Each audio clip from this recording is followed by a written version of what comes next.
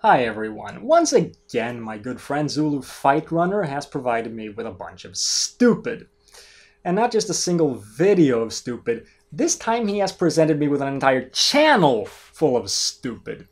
Thanks, Zulu. The name of the channel is Spirit Science, and with a name like that, I hardly need to do anything, do I? Well, I will. Let's have a look at the first video on that channel. Spirit Science 1. Thought. Have you ever had a moment where you knew exactly what someone else was going to say, about 2 or 3 seconds before they even started talking?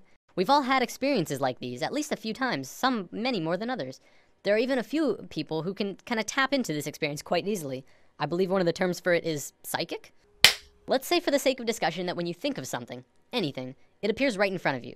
No, not physically, but let's say it appears in a different realm that's in and around all of us. For now, let's just call it the thought realm. When an inventor gets an idea, this idea can quickly spread throughout all of his colleagues and friends.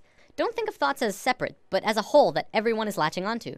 Okay, let me see if I get this straight. When an inventor has an idea, he places that idea in front of him on some other plane of existence or whatever. And when other people pick up the idea, it's because they, for lack of a better word, see it. It has nothing to do with the inventor talking about it or anything like that, which would be a much simpler explanation. Have you ever heard of Occam's razor? Just putting it out there. So with thoughts connecting with other thoughts comes our first big realization. This new understanding of how intertwined we truly are. Up until recently, humankind has always understood simply that they were connected only through their physical being. The fact is, we're not. Sure, if by fact you mean unsupported assertion that you pulled straight out of your ass. Facts are demonstrable. How do you suggest we demonstrate this connection?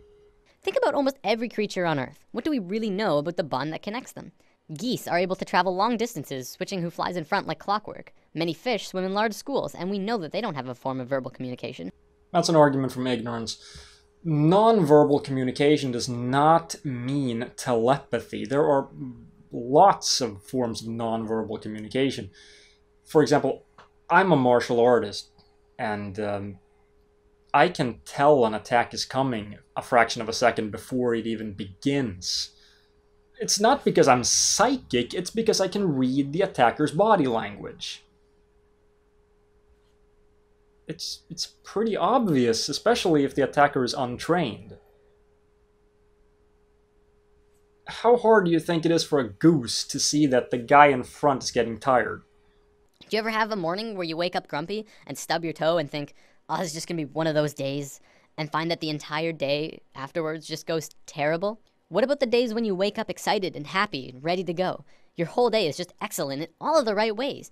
The reason these differences in how your day goes is because of your emotional state. That's a textbook case of post hoc ergo propter hoc. That would be the logical fallacy of assuming that if A happens before B, that means A must have caused B. Causal relationships have to be demonstrated, not just asserted. The people who are most successful are those who talk most of success. Those who speak most of illness have it. Yes, illness is also a creation of yours. Say what? Throughout history, we've always played the blame game. It's his fault I didn't get the promotion. It's her fault I couldn't go to the game. It's everyone else's fault I'm so depressed. Whatever it is, and this may be the hardest thing to truly get, it's your fault. And how do you account for inherited afflictions? Are you telling me that if a kid is born HIV positive, that's his or her own fault? One common argument I hear is, what about starving kids in Africa? How are they creating their starving reality? I would respond to that the Western way of life is not really allowing for everyone on the planet to live in the same abundance that the Westerners are, is it? We're using up all of the world's resources, hardly sharing anything unless they're paying a lot for it or if we're getting something out of it. What? Didn't you just say that? Throughout history, we've always played the blame game. It's your fault. Dude, stop contradicting yourself. You can't have it both ways. Because we are not in tune with ourselves, it may often seem that sometimes we don't have complete control over what it is we experience. Not in tune with... Do you know what that means? Can you explain it without using even more vague terms? I don't think you know what you're talking about. Once you have the experience that you feel is out of your control, now it's your turn to decide what you do next. You can allow the experience to get the best of you and drain your energy, and move into a dense, unhappy place emotionally. Or, you can decide to take it for what it is, an experience, and keep moving forward. Every dark cloud has a silver lining, and if you're looking for that silver lining, you'll have a much easier time finding it. Okay, maybe you're right. Maybe every cloud does have a silver lining. But what you're doing is you're advocating a really dangerous mindset. Basically, you're saying, look at the silver lining and be happy with that. Don't actually attempt to do something that might solve the problem. Look, if everyone were to just think happy thoughts and look at how much more the starving kids in Africa appreciate life now that they're so close to dying all the time. Or if you look at how much more food there is for us and how lazy we can be. Yeah, silver linings. Great. That doesn't solve the problem. The kids in Africa are still starving. If everyone adopts the mindset that you're advocating, no problem will ever be solved. Many of us have heard of this thing called the law of attraction. Sadly, yes. Over the entire world, people have written in to tell of their amazing stories, where they've really focused on having what they wanted, and got it through miracles and coincidences. So I guess this is the part where I have to explain some of the basics of statistics to you. Let's say we have a large population. We don't know how many, but a very large population. And we have people think happy thoughts, and 1,000 of them write in to tell us that they got what they wanted through pure coincidence. And hey, they thought happy thoughts. I guess it works. We're going to end up with a sample that shows a 100% correlation between thinking happy thoughts and getting what you want through pure coincidence. But only because the selection process was rigged to give us a sample that shows this correlation. I mean, no one is going to write in to say, hey, I thought happy thoughts and nothing happened. You can literally change everything in your life by willing it so.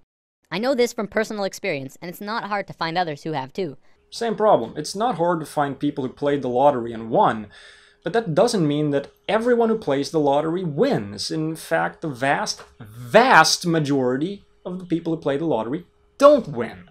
But of course, we're not looking for the people who didn't win. We don't care about those. So we're going to end up with a sample consisting of 100% winners. That's not a proper application of statistics because the sample does not represent the population. One continuous argument I hear from people who deny this law of attraction is, you don't just think things and change everything by sitting on your ass. To which I reply, exactly. You never stop moving. Just change your mindset and continue on with your life. Create your emotions in your mind, then move into them physically. Don't let your emotions control you. Pull your thoughts into the physical realm. So let me see if I get this straight. Now you're saying if you want a sandwich, make a sandwich.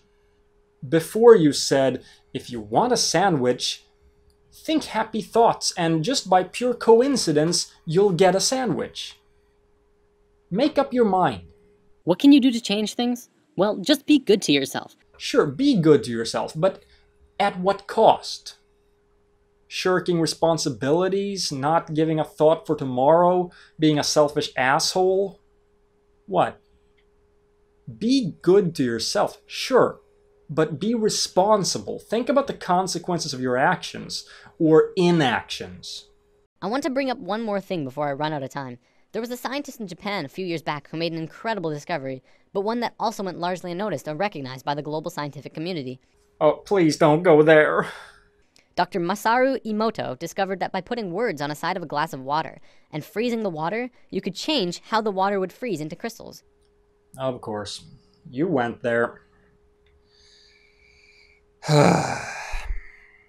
There's a reason why this wasn't really given any attention by the mainstream scientific community, and it's that no one bought it.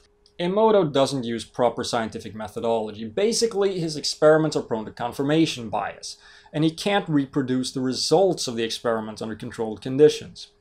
James Randi has been in touch with him and told him that all he has to do to win $1 million for demonstrating anything supernatural is pass a double-blind test. Emoto has not responded to this challenge.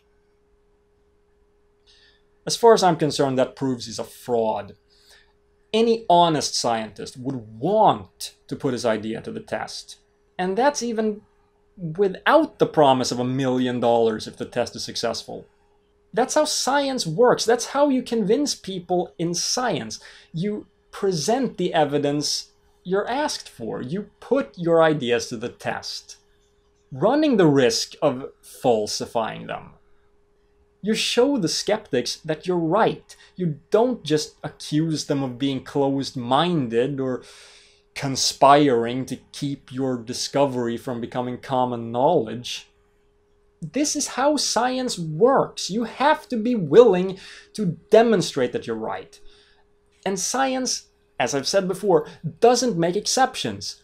No, not even for dishonest people.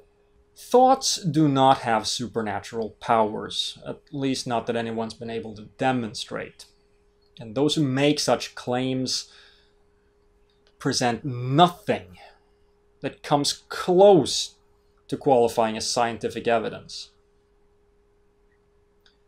All they present is a bunch of fallacies and experiments prone to confirmation bias, and when all else fails, they cry conspiracy, which as far as I'm concerned removes all credibility from them. And you call this science? You don't know what science is.